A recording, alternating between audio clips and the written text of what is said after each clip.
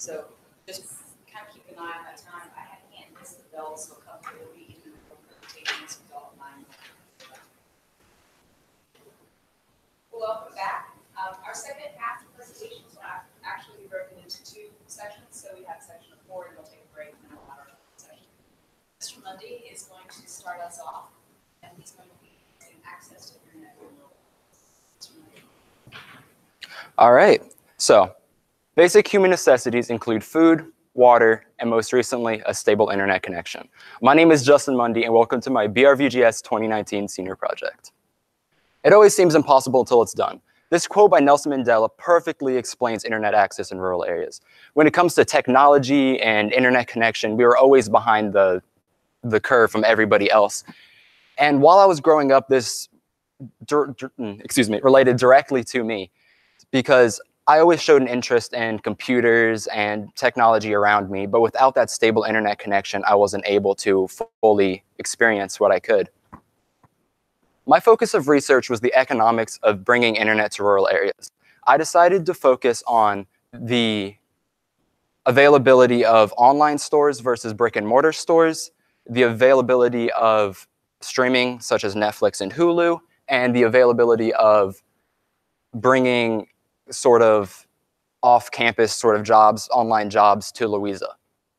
So in my research, I found that when I was comparing online versus brick and mortar stores, in urban areas, this is a great thing because the customers have access to a much broader range of a catalog. They can really order anything they want. They don't have to worry about things being out of stock. But small companies in counties such as Louisa are suffering extremely from this because they do not have the internet connection to be able to digitalize their store, meaning all of these customers are going to Amazon, they're going to Walmart, they're not really shopping at their stores. So over time, they're going to have to close and they're just not getting the traffic that they deserve. Next, I focused on streaming. So probably everybody in this room has heard of Netflix or has used Netflix or Hulu or a similar service. And this is amazing for our generation because while DirecTV may be expensive and has commercials and all of the sort, Netflix and Hulu really is at the tip of your fingertips. You can stream whatever you want, whenever you want. But our internet connection in Louisa, the average is about 3 megabytes per second, is not fast enough to stream HD quality video, which normally takes about 8 megabytes per second. So this is really leaving us out of this opportunity completely. Next, I went into working from home.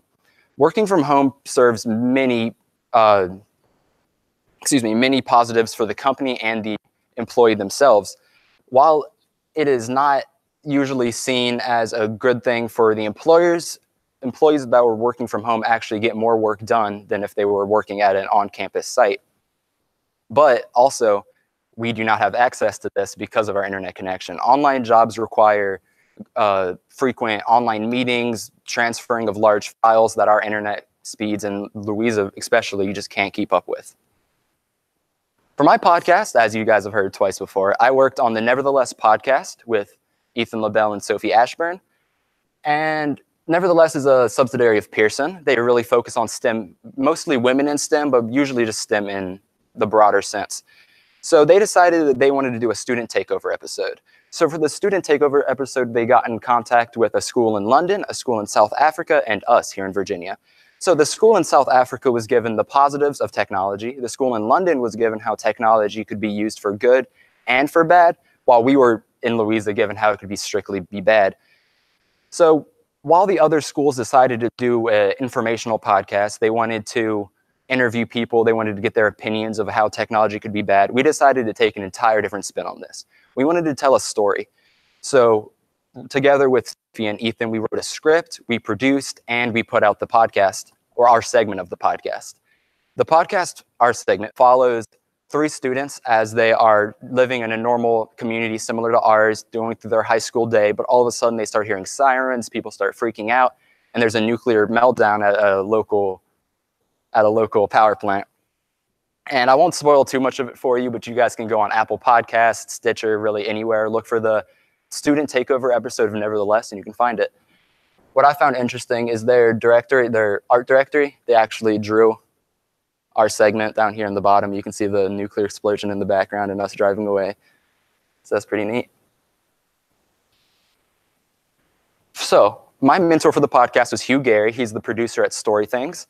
His location in London really prevented us from meeting face-to-face, but we kept up through emails, Google Hangouts, any way we really could, because putting together a podcast is a lot more work than you would think it would be. So my specific part of the podcast, I was both a voice actor and producer.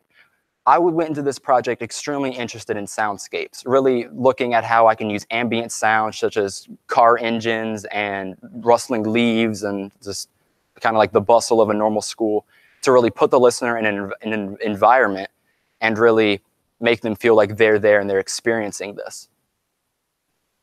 So my favorite part of my project, my community service, I worked with Camp Invention, which is a STEM camp run out of Locust Grove. And they do opportunities for anybody from elementary school all the way up to high school, but their main focus is on the elementary schoolers. My mentor for this project was Miss Jessica Starver. She's the Orange STEM coordinator. She was my overseer for the project. She didn't really work directly with me, but if I had any big issues, I would go to her, such as kids bullying each other or there being a lack of materials at a certain module. So what I did personally, I led a group of about 14 students through STEM modules, so anything from creativity to problem solving to arts and crafts. But out of all of them, this one down right here is my absolute favorite. It was called the Robotic Pet Vet. So every student was given a tiny little robot dog, and all of them had different issues. So some of them would be missing like a squeak box in the head, or they would make a lot of noise when they walked because their gears weren't oiled. So as the week went on, we tasked them to fix these dogs, to change the oil, to replace the squeak box, I think one of them was replacing the tail. Some of them did have a broken tail. And as the week went on, they got increasingly attached to these animals. Even though they were robotic, they were coming in every day. They had names for them. But we didn't really tell them that they could keep them and take them home yet until the last day. And when we did, they were jumping, they were smiling, screaming. It was honestly so exciting. I have never really been interested in teaching or working with students, but this was something that completely flipped my decision. So my personal impact, Camp Invention really taught me leadership in a whole different aspect. I had looked at leadership as getting the attention of everybody and making sure they were paying attention to what I was doing and they were learning from what I was doing.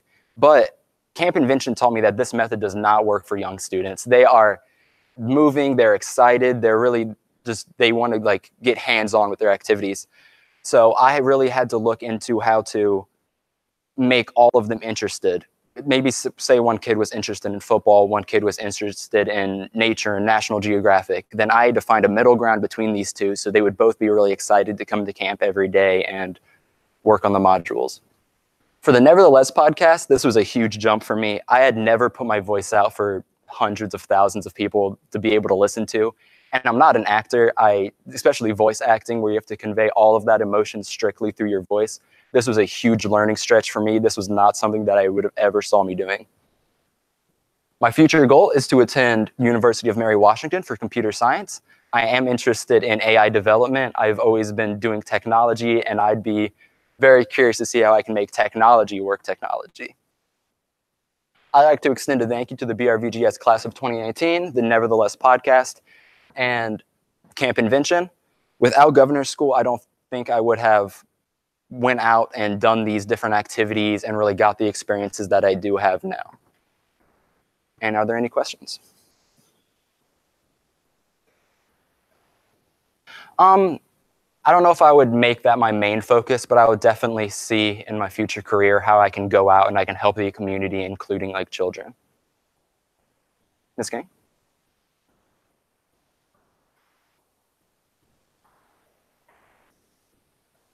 Mm-hmm. Yeah, so if you listen through the podcast, you'll hear there's multiple environments that we're in. One we're in a school, one we're in, say, a car driving down the road.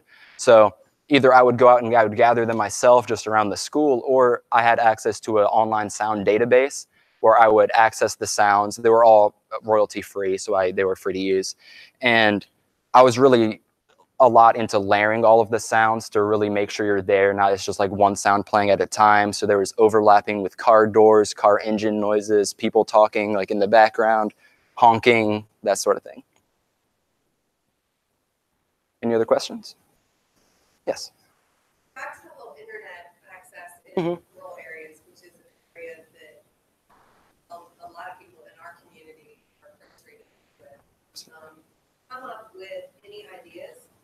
So when it comes to internet connection in a county like Louisa, there's not the infrastructure that they do have in the more urban areas where everything is wired. We lack the fiber optic. Actually, they are laying more fiber optic cable, but it's very exclusive at this point.